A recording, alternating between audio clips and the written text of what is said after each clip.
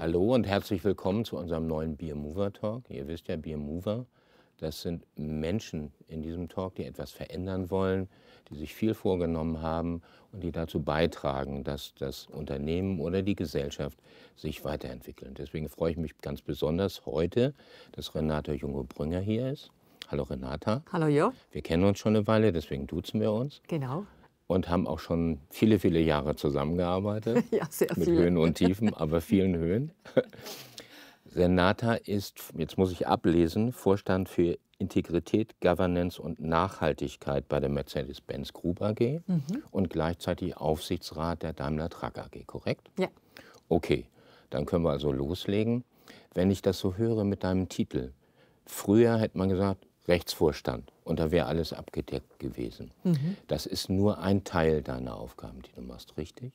Gut, das Ressort hat ja angefangen mit Integrität und Legal.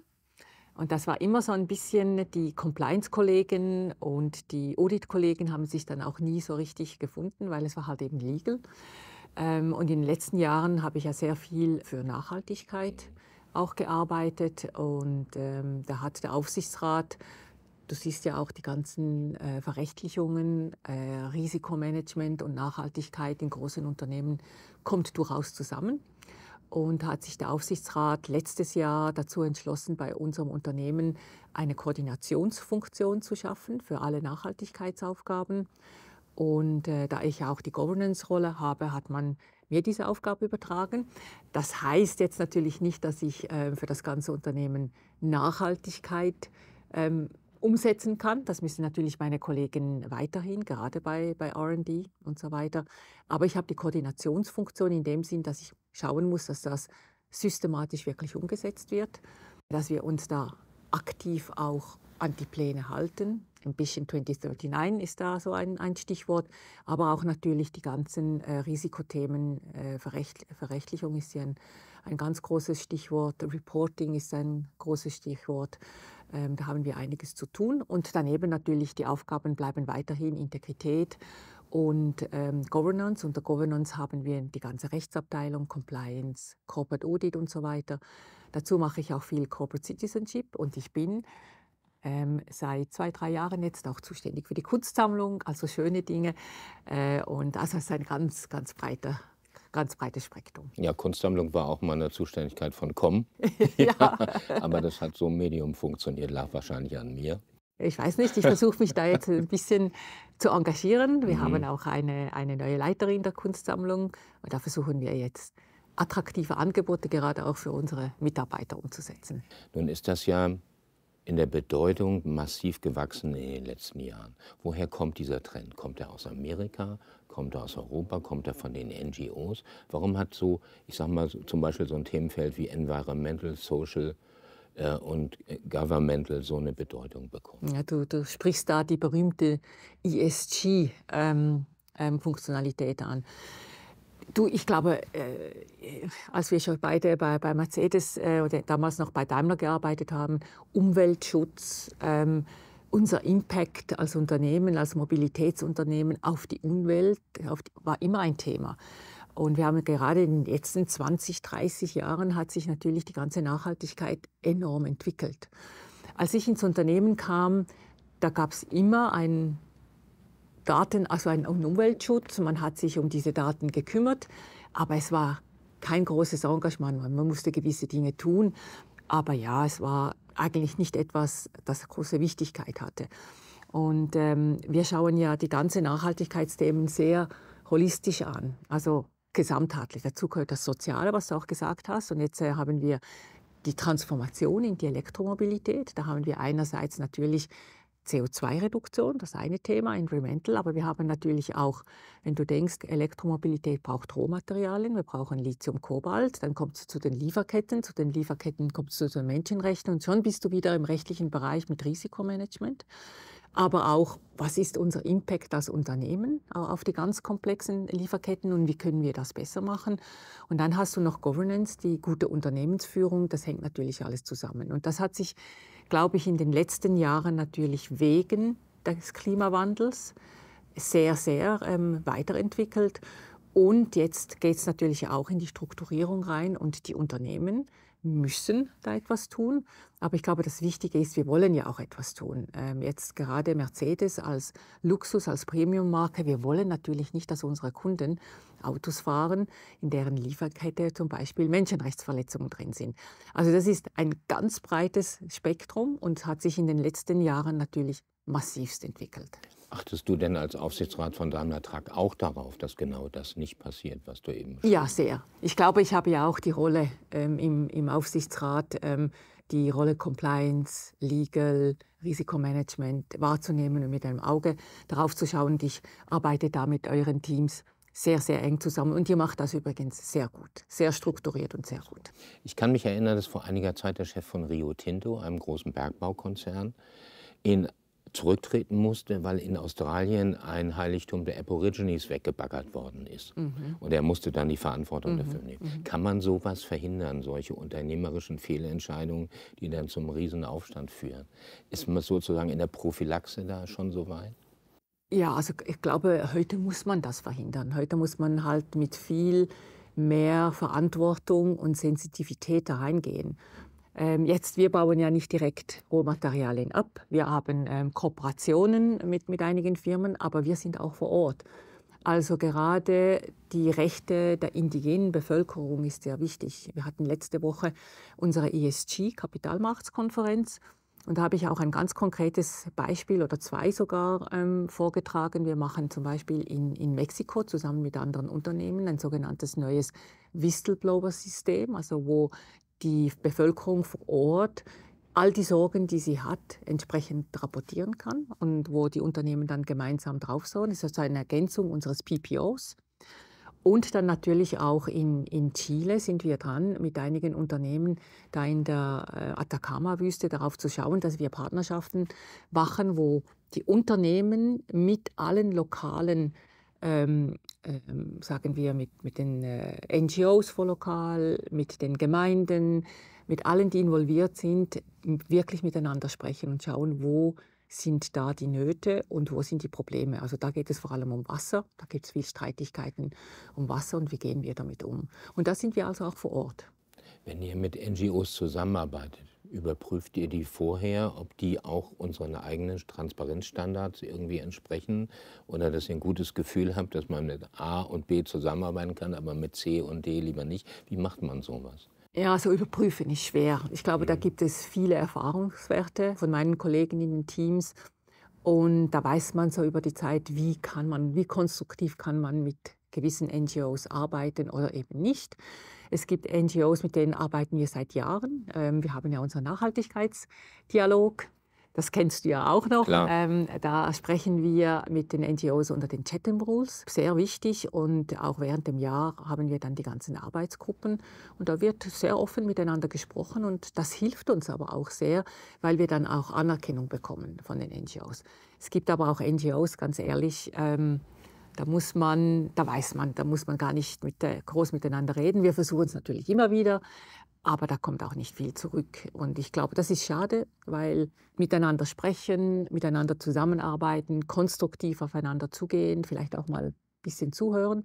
Ich glaube, das haben wir mittlerweile gelernt als Unternehmen. Und jetzt muss man da auch noch überall ein bisschen die Balance finden. Ja, das ist das Thema Transparenz natürlich immer wichtig. Und es gibt eben NGOs, die sind relativ transparent und andere fordern Transparenz. Aber wenn es ans Eingemachte geht, dann biegen sie scharf rechts und sagen, das können wir nicht machen. Ja, auch das Gleiche findest du bei den Ratingagenturen. Gerade bei den ESG-Ratingagenturen schwierig zu sehen, nach welchen Kriterien manchmal bewertet wird. Man kann auch die meisten lassen nicht mit sich sprechen, also man kann auch nicht diskutieren. Und da soll es ja dann in der EU nächstens mal eine Richtlinie geben, die festlegt, wie die Kriterien festgelegt werden sollen. Und ich finde, auch wenn wir sehr viel Bürokratie haben in der letzten Zeit und sehr viel Regulierung, ich glaube, das ist eine sinnvolle Regulierung. Es hat in der politischen Ebene in letzter Zeit große Diskussionen um das Lieferkettengesetz gegeben. Lieferketten-Sorgfaltspflichtengesetz. Lieferketten-Sorgfaltspflichtgesetz. Schon wieder was Pflichtengesetz. gelernt, ne? Okay. Das ist schon eine Zeit lang ein riesenpolitisches Thema gewesen und wird wahrscheinlich auch noch weiterhin eins sein. Als Großkonzern kann man wahrscheinlich noch damit umgehen, aber man schafft doch eigentlich bis zur untersten Ebene der Zulieferer, kann man doch gar keine 100%ige Transparenz sicherstellen, oder? Ich glaube, es gibt zwei Seiten der Medaille. Also du weißt ja vielleicht noch, ich weiß gar nicht, ob du das noch mitbekommen hast, aber wir haben uns als Unternehmen eigentlich immer positiv für dieses Lieferketten-Sorgfaltspflichtengesetz in Deutschland eingesetzt. Wir waren auch Mitglied des Branchendialoges der deutschen Automobilindustrie, weil ich ganz klar der Meinung habe, wir müssen da ein Level Playing Field haben. Und als großes Unternehmen mit sehr komplexen Lieferketten muss ich das sicherstellen. Aber dann will ich auch mit den anderen Wettbewerbern dasselbe Level haben. Ich glaube, das deutsche Gesetz ist vernünftig. Es ist eine Bemühenspflicht. Also ich muss nicht beweisen, dass ich in jeder meiner Zehntausenden von Lieferketten alles unter Kontrolle habe, sondern ich muss zeigen, dass ich mich bemühe, die Lieferketten transparent zu machen oder respektive, wenn ich in einer Lieferkette tief unten sehe, da stimmt was nicht, dem nachgehe und versuche, das Problem zu lösen. Jetzt kann ich natürlich nicht jede Lieferkette kontrollieren und ich kann auch niemandem eine 100%ige Garantie geben, dass jede Lieferkette 100%ig okay ist. Und das sage ich auch ganz klar und immer offen. Ich hatte auch schon mal ein Mittagessen mit einigen Politikern, Höherstehenden, ich sage jetzt den Namen nicht. Und dann sagte man mir, ja, aber Frau Jungo, das ist doch für Sie als Mercedes überhaupt kein Problem. Da haben Sie sicher ein System, da können Sie auf den Knopf drücken und Sie haben jede Lieferkette transparent und können nachschauen.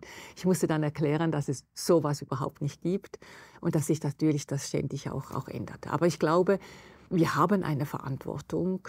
Und ich glaube, es ist schon wichtig, dass wir wissen, wo und wie das Kobalt für unsere Batterien zum Beispiel abgebaut wird. Politiker ist ein gutes Stichwort. Wir haben ja inzwischen Lobbyregister, wo man im Prinzip eigentlich alles eintragen muss, was man plant und was man gemacht hat. Hilft sowas weiter in der Zusammenarbeit mit der Politik, dass man sozusagen alles dokumentieren muss, mit wem man mal wie, warum gesprochen hat? Oder kann man überhaupt noch mit einem Politiker reden? Schwierig. Ich glaube, man kann schon, wenn man sehr sachbezogen ein Thema hat. Auch, ich glaube, es ist auch wichtig, dass wir als Unternehmen sehr früh in Regulierung eingehen. Jetzt gerade mit der ganzen Nachhaltigkeit, Lieferketten und so weiter, weil wir bringen ja auch praktische Erfahrung mit. Wir können ja auch zeigen, wie diese Dinge umgesetzt werden können, wie es operationalisiert werden kann. Ich glaube schon wichtig, dass wir damit sprechen. Es ist aber auch wichtig, dass wir Transparenz haben. Ich kann durchaus dazu stehen, dass wir zum Beispiel EU7 und so weiter mit der Kommission und der Vertreter mit der Kommission sprechen und die Dinge erklären. Ein Teil geht ja auch über die Vereinigungen, also VDA und so weiter. Ich glaube, das ist schon wichtig, dass wir diese Aspekte reinbringen. Und es ist auch wichtig, dass wir eine gewisse Transparenz haben. Aber es gibt auch hier immer wieder vom einen Extrem ins andere, dass man halt dann wirklich jeden Schritt alles dokumentieren muss, sehr detailliert. Und das macht es natürlich nicht einfacher. Und da überlegen sich vielleicht manche Politiker auch, will ich überhaupt mit einem Unternehmen noch reden? Und das ist dann schade, weil wir brauchen diese Zusammenarbeit. Bei der Vielfalt der Aufgaben, die du hast, kriegst du eigentlich genug Menschen, Frauen wie Männer, die bereit sind, in dem Bereich zu arbeiten, die das interessiert? Oder ist es schwierig, die richtigen Menschen zu kriegen?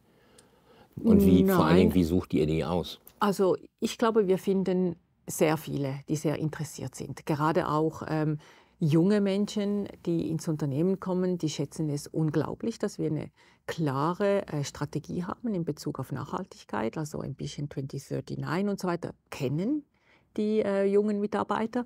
Die fragen auch danach.